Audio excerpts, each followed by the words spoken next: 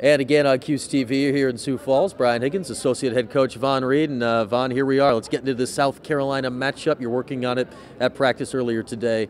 What has changed from this matchup from the two games you played against them last year? I don't think anything. I mean, they're the same super talented team. They've got 4 dominant post players inside. We know that that's the first issue that we have to solve.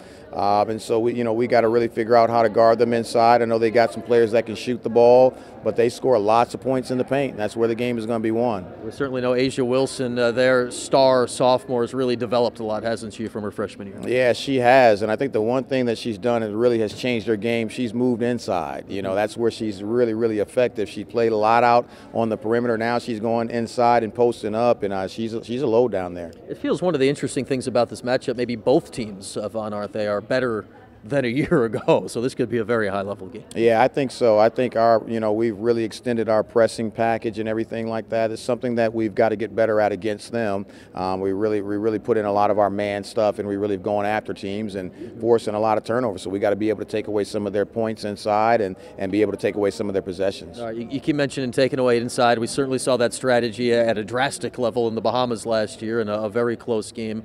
How important is that when you're playing against a team as good as them, that you almost have to pick your poison against them at points? Yeah, absolutely. I mean, they're very good inside. They're very good outside as well. But their game is inside.